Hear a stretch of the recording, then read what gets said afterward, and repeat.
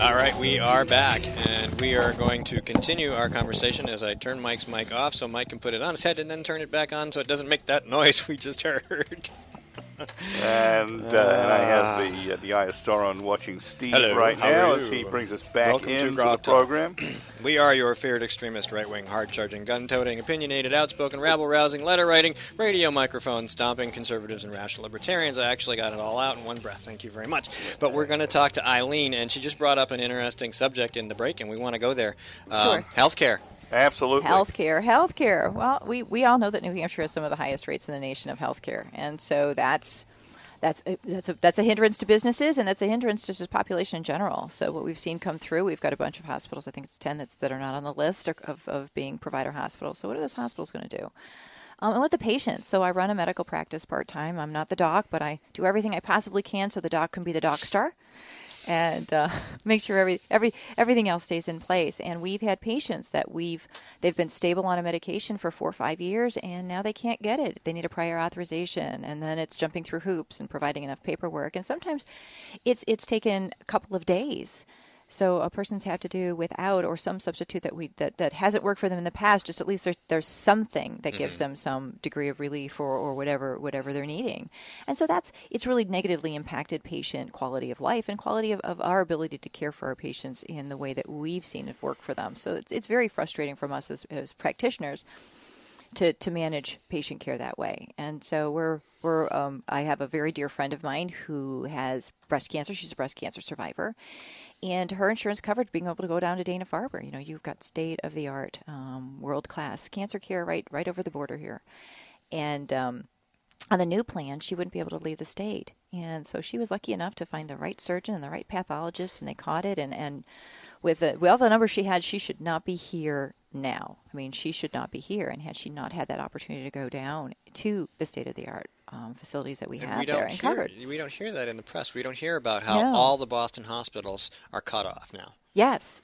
And so when you have children that have special issues going on, that we just can't fill that need here in the state, or even the simple thing is if we wanted to send somebody up north to Lebanon to Dartmouth Hitchcock, there's sometimes a 3 or 4 month waiting period. Right. Let me give you another example. Care? Boston is the biggest city in the region, and it's got stuff that New Hampshire doesn't have, and economically New Hampshire cannot have. Understood. And one of those is the Mass Eye and Ear Hospital, which is one of the most fabulous research centers and centers for very creative reconstructive and repair surgery of eyes, of ears, of other parts of the head that allow people to put their lives back together, allow children born with deformities to lead normal lives. And it's an amazing thing. And the last few years, some friends of ours who are sponsors and organizers of their annual fundraiser have kindly invited us. And also the other grandmother, as I call her, the other grandmother of two of our grandkids, and this year one of our grandkids is coming as well, and she's a customer, of Mass Eye and Ear, and it's the most amazing organization, and like you said, Obamacare deliberately fragments and constrains. You can't get there from here, which is a favorite New England saying, you can't get there from here. And they've made it that way. And Democrats have been working to restrict our choices for more than 10 years now, and Shaheen's been at the forefront of that. I'm sorry, I went on a rant. No, you're on a rant, and I'm right there with you, because it is. We've gotten to a place where we can't, quality. How do you get quality health care? So what do we do in New Hampshire? What do you think? What's one of the things is reducing regulation. We have some of the highest regulations and mandates in the insurance industry here in our state, and so it's reducing some of those, like bariatric surgery. I mean, in a perfect world, you'd be able to have something like a la carte health care. So where if well, I don't want to say how old I am, but I'm an older woman, and so I'm not necessarily thinking of maternity care, and that's not something that would be present for me.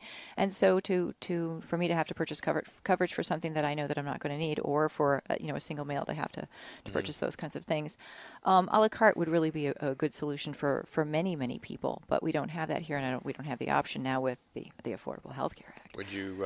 I push this every chance I get. In fact, this is the third time I think I've mentioned it today. I think that the state of New Hampshire, with the strong governor and legislature could do that. Just tell the government, you don't have that power, and we're not going to let you have it. We're going to do it our own way.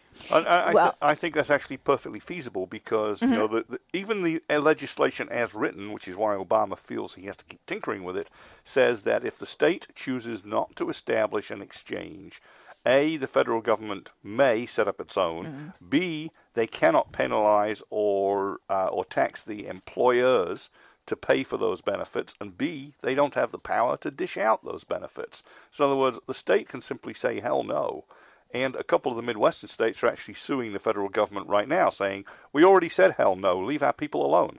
Yeah, and it's being able to draw that line and just say, no, you're not going to cross it. We're not going to let you do this to our state. Because our people are too important for that. They are. And what else? What else? What priorities? What priorities? So we've got jobs in the economy that needs to grow. We've got healthcare, taxes. So no, there's no broad-based taxes. No, and I would make sure that I would fight for anything that's going to lead us in the direction such as the Medicaid expansion that we just saw. That's brought us to the brink. That's something that as a state senator you would have to help fix. Yes. Thoughts? That would be on the top of the list. Yeah.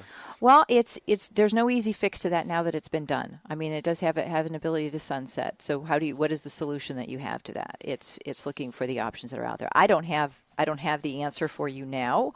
I would be sure that I would have the answer once I walked in the door. You have to come up with an arrangement by which it can sunset.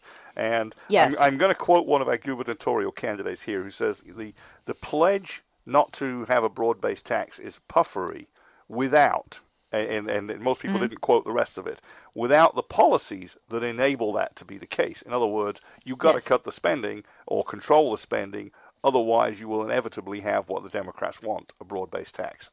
Oh, exactly. And so it's ensuring that you're not voting for something that's going to lead us down that path. And as the good analogy I'd like to say is there's the cookie here or the extra donut this day, or it's a birthday, I'll have that extra piece of cake and ice cream. And by the end of the year, you're wondering why your pants don't fit when you're looking for the winter pants, and how did that happen? Well, it's little bits and pieces, and that's what we've seen happen over the years is that we've gone from this, live free or die, this state that has this great New Hampshire advantage, and we've seen that advantage go from like this down to here, and so we're right at the precipice. And this election cycle is extremely important.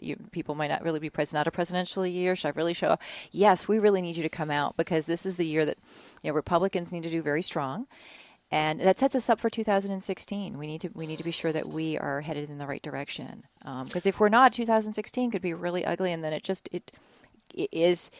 is it snowballed too large for us to be able to stop it? Right now, I think it is. We've already talked about, I think, what all the solutions are, and that is, of course, making the environment more business-friendly. Exactly. Because if you have employed people, you don't need Medicaid expansion because exactly. they have jobs and insurance and they can pay for their own things. If we had something like an a la carte healthcare system, you would have options. I wouldn't have to pay for maternity care. I wouldn't have to, all these things that are added into the cost, they wouldn't be there. Josh was just here. He's running for the House from Merrimack. He doesn't have insurance because he's young and healthy and he chooses not to have it. And, if he had options for, coverage that was inexpensive in case he got in an accident or something happened to him, he would probably embrace that, even though he would probably never use it. But we don't have those choices. And I think those choices in combination with a much better business philosophy as far as taxes and fees and regulations goes is really the cure to the Medicaid expansion problem. Yes. Yes, that is, again, being able to grow the economy and find good paying jobs with benefits, and that's being able to bring those here. It's 90,000 people cross the border every morning to go to Massachusetts, so it's not only impacting their quality of life. If you had an extra 2 hours a day where you're not sitting in your car, what could you do with that? Maybe have breakfast with your kids, or as I said, go to Sally's ballet, practice or football practice, or actually be coach for one of your kids. And so it's not just it's the time. And it's the money, and you're paying taxes to Massachusetts. So let's find some jobs here so people can increase their quality of life and be able to stay in the state and spend the revenues that they would are otherwise spending in taxes to Massachusetts and spend those dollars here on our local economy. I think that would be really nice. Yeah, so that was one of the things when they keep talking about that commuter rail down to Boston. I'm like, so you want to make it easier for people to leave the state? I don't know. That just doesn't seem like it makes good sense to me. I would love for it to be able to make it easier for people from Massachusetts to come here. But we're talking about restraining government spending and the growth of government spending, and I just want to wave this in front of the camera, the Democrat spending trend line. The budget as it was going up under Lynch, the budget as it was restrained under O'Brien, as it began to creep up over Maggie Hassan, and the request for the next biennium, which I've labeled Hassan on fire.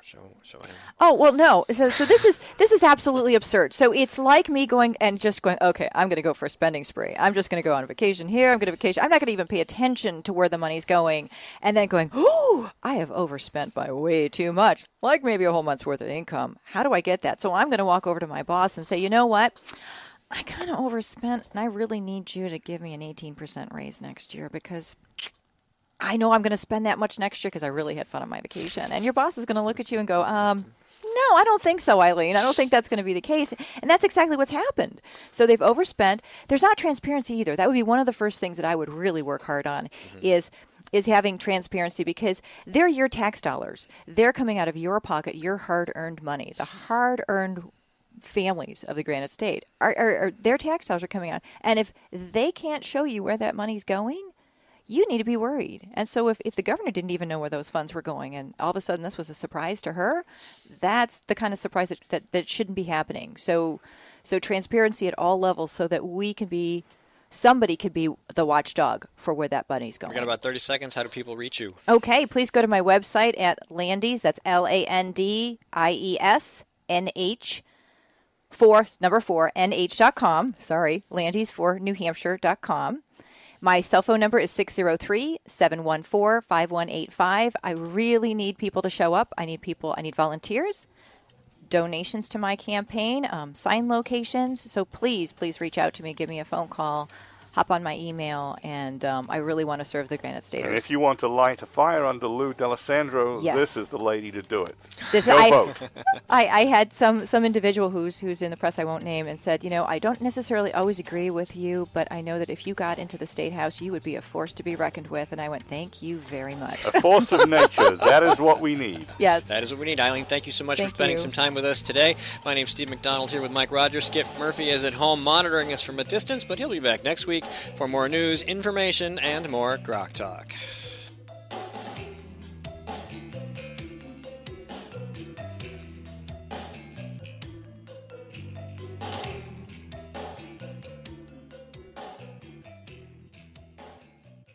Yeah, man, I'll tell you what, that dang old internet, man, you just go on there and point and click. It's real easy, man.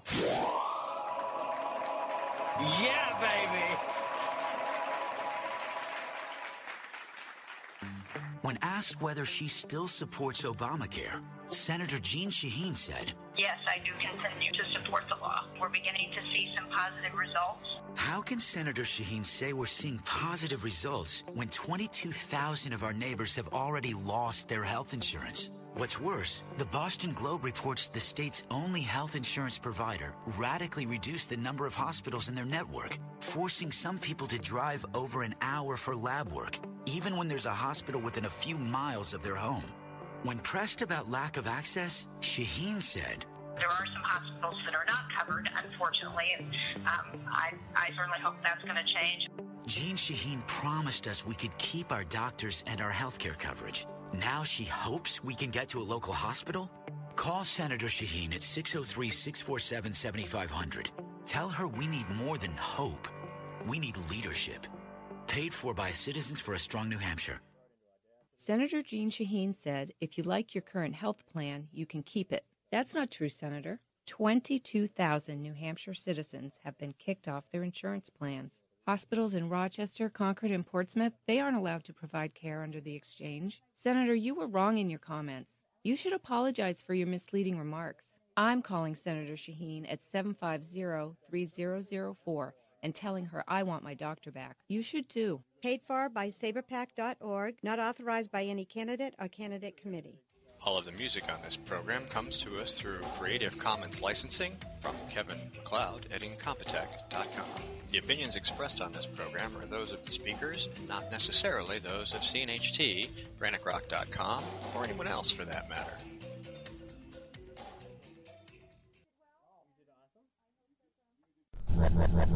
GrokTALK.